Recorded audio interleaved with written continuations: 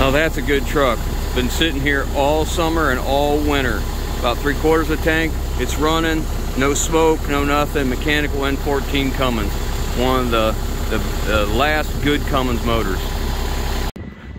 And this old piece of junk started right up. This is a mechanical DT 466. Neither one of these trucks have been started all winter long. They fired up just like nobody's business, like you shut it off just 10 minutes earlier. You can't beat the good old mechanical trucks.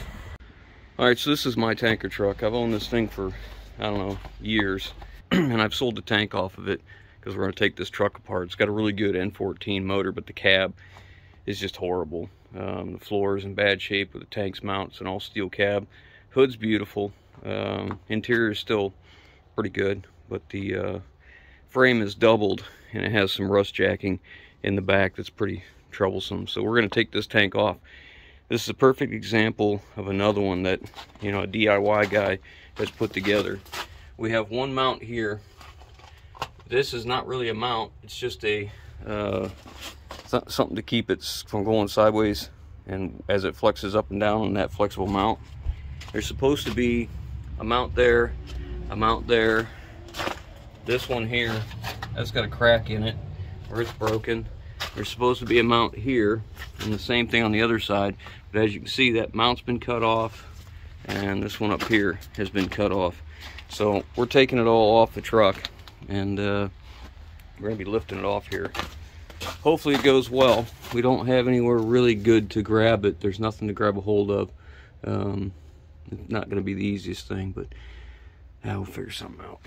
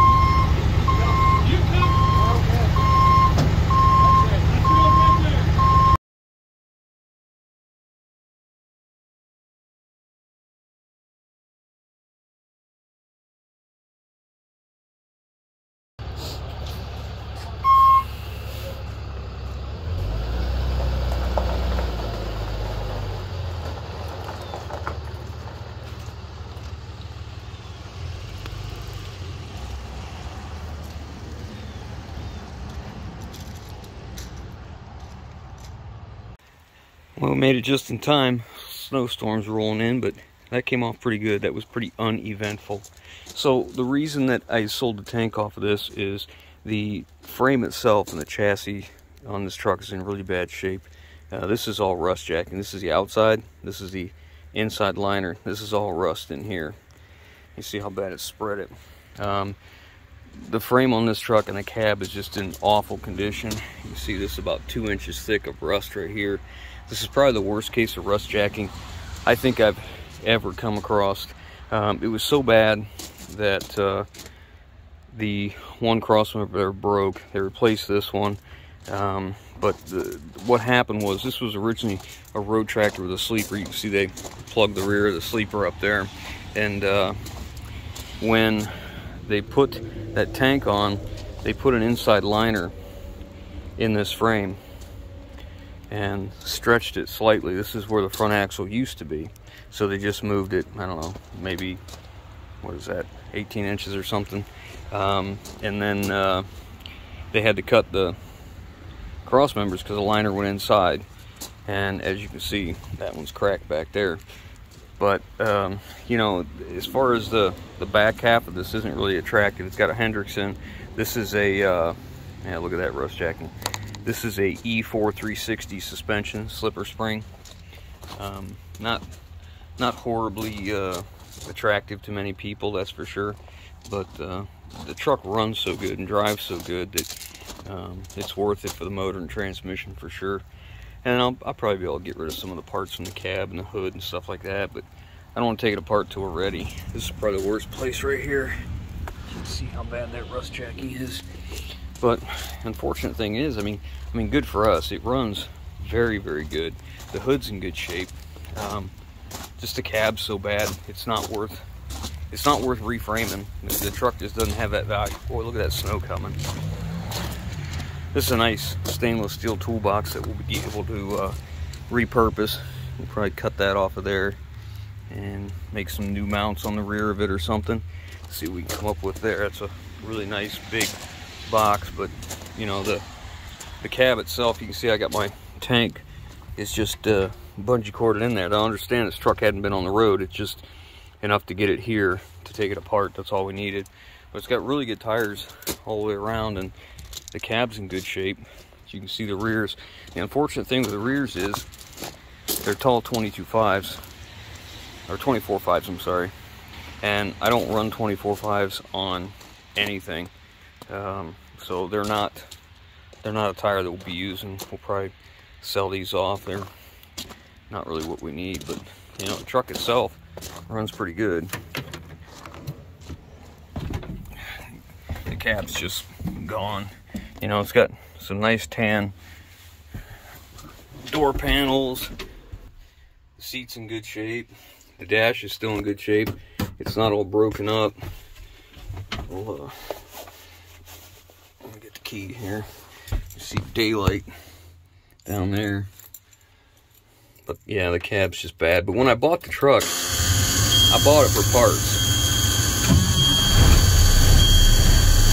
I mean, it just runs so good. It's just hard to part with, you know.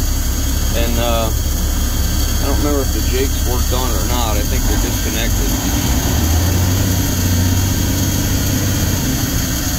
Yeah, I think they are. But anyways, 9-speed manual. You know, just a decent old truck, but it's just a shame. Just a real shame it's so rusty, but whatever. We'll sell off the parts we can. Look, the steering wheel's not even cracked. It's dirty, but it ain't cracked anywhere. That's nice. I don't think the speedometer works right, so I wouldn't trust that miles anyway. But yeah, decent old truck. Anyways, it sounds good. The brakes were really good.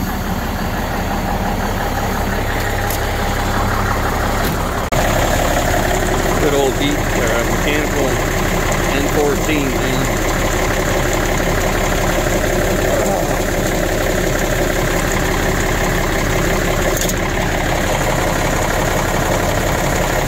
Leave that off for a little while. It's cold out today, so you would really see any blow-by.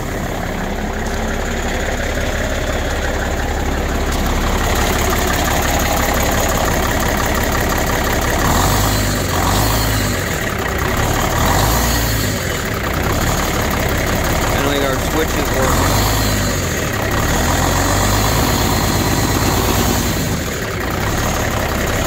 Oh yeah, it's not adjusted, you can hear it.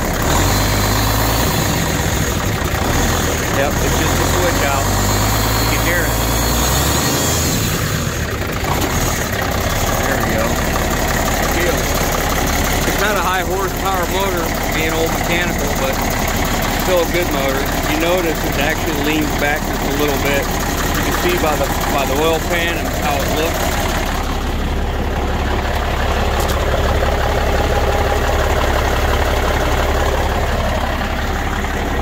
The motor actually sits a little crooked. But yeah, good old truck. So one day we'll start taking this apart. We use all these parts for something else once we get to it. Won't be now. We got other things we gotta take care of. But hope you guys enjoyed watching and seeing how bad rust jacking can get up here around Ohio, Northeast Ohio, where the rust never sleeps. Thanks for watching.